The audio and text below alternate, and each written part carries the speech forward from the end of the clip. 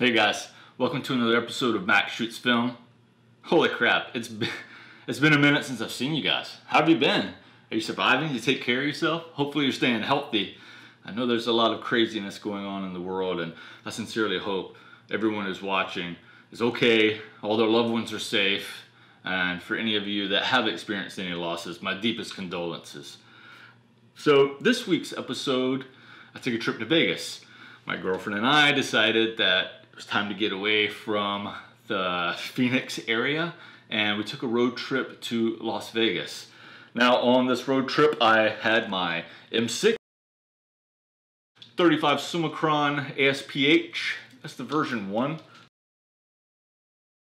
And of course I took a bevy of film, and by bevy I mean 11 billion rolls. I always take 4 times as many rolls as I need.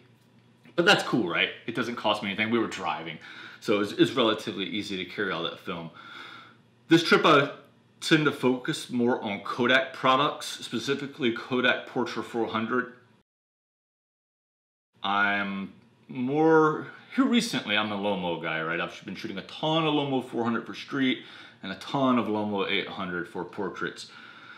The price of Lomo's gone up now, where it's not really more advantageous to buy Lomo, so purchase by purchase I'm making a decision on which one I should buy.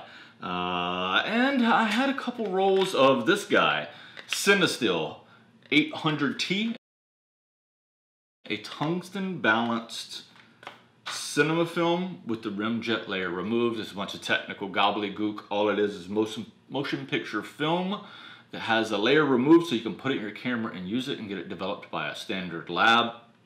Specifically, this film is tungsten balanced, so if you shoot it in daylight you're gonna have weird colors.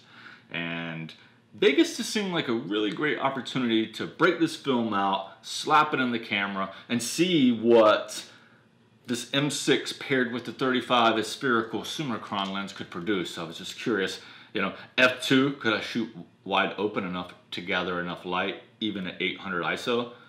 It's Vegas, there's a ton of light. It's so bright out there. I had no problem making exposures.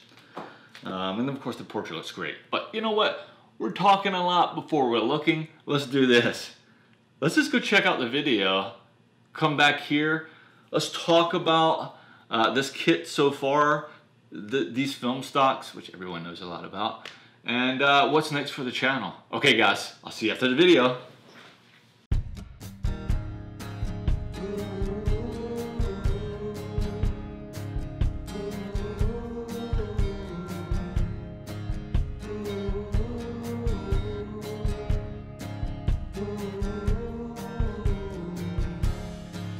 I should have locked the gates.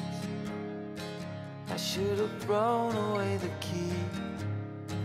And I'll be fine with this to be the end for you and me.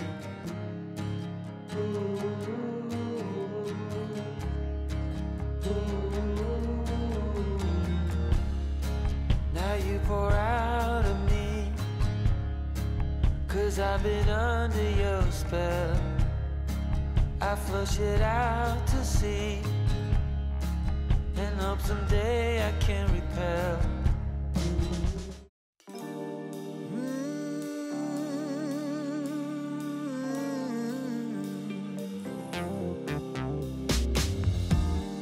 Everything about you perfectly undone, and I was like a statue staring into the sun. If I jump, I will fall.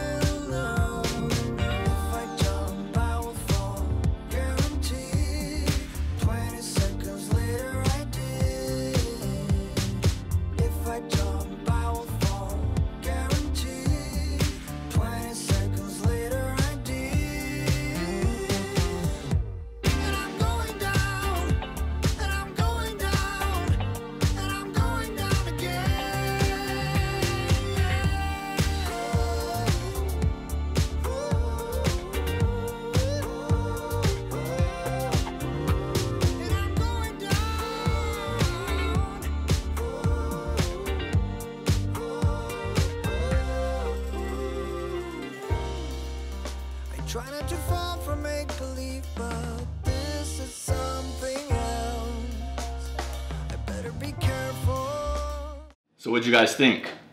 I'll tell you what, this M6 is finding itself onto my shoulder on every outing. This is the first time since I've been a photographer, 2013, that I've actually carried a camera almost every day. It's really weird for me. And over these years, I have bought numerous cameras, justified the extravagant purchase of said camera just because I was like, it's gonna be my travel camera. Yeah, I'm gonna take this with me every day.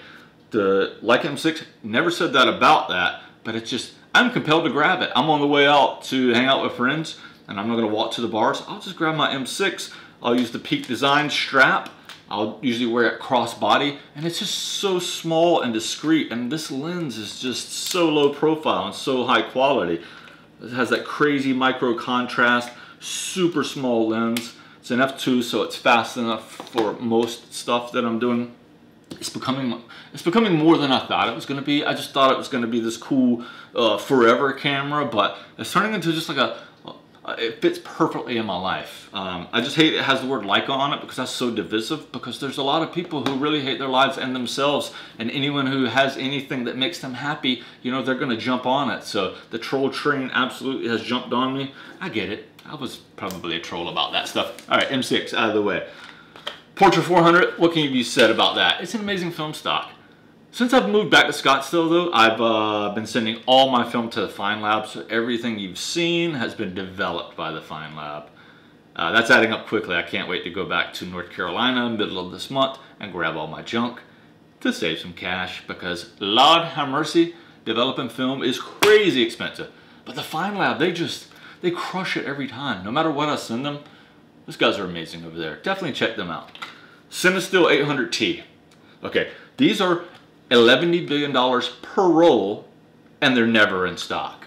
I had 2 rolls from like 2001, just kidding. From a while ago, I had these, and I knew I was going to Vegas, and what a better time to shoot something like this film than Vegas. It did not disappoint. I really love the results from the Fine Lab. I've attempted to develop this before with subpar results. Fine Lab, they just absolutely crushed it. I love that film. It's a little grainy in the shadows in the dark, but guess what, guys? It's dark outside. It's shot at night, and it's film. Gonna be grainy, not too bad. I think the crushed blacks in those images kind of add some character to it. It is film. So where do we go from here? Been on the road quite a bit. Next couple videos, I went to Watson Lake, which is this really rad man-made lake from where they dammed a river. Has all these rock formations in the middle. And then I went up to Page, Arizona to Horseshoe Bend and some other dam up there.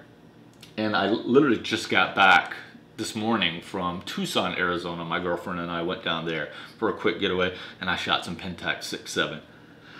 Lots of film photos being made, guys. I've consolidated my accounts. Check out Mac Shoots Film. It's now rated PG, so you can feel free to follow that feed and not be worried when you open your phone in public if Mac has posted an image that's going to embarrass you. That's not the case anymore. Trying to consolidate the number of feeds. Mac Shoots Film is just going to be all of it, guys. It's going to be my glamour, boudoir, shooting trash on the ground. It's all going to be in one place. It's just going to make it much easier. Hopefully you will follow me over there. Also, I've completely blanked my website, Mac Shoots Film. Started reloading sessions up there, as not just portrait sessions, but any photo session, walking around. I'm going to start posting them there. So if you want to see full sessions, full-size images, go to Mac Shoots Film. Okay, that's a bunch of talking. I don't like to talk. I need to shoot some film. I need to take some ibuprofen. I drank a lot yesterday, to be honest. So I'm gonna go veg out on the couch, guys. I really hope you enjoyed the video. If you did, give it a thumbs up. And if you want to see more of this content, just subscribe down below. All that good stuff, guys. All right, it's great seeing you again. It's been a minute. Hopefully it's not as long before the next time we meet. All right, guys, take care of yourself.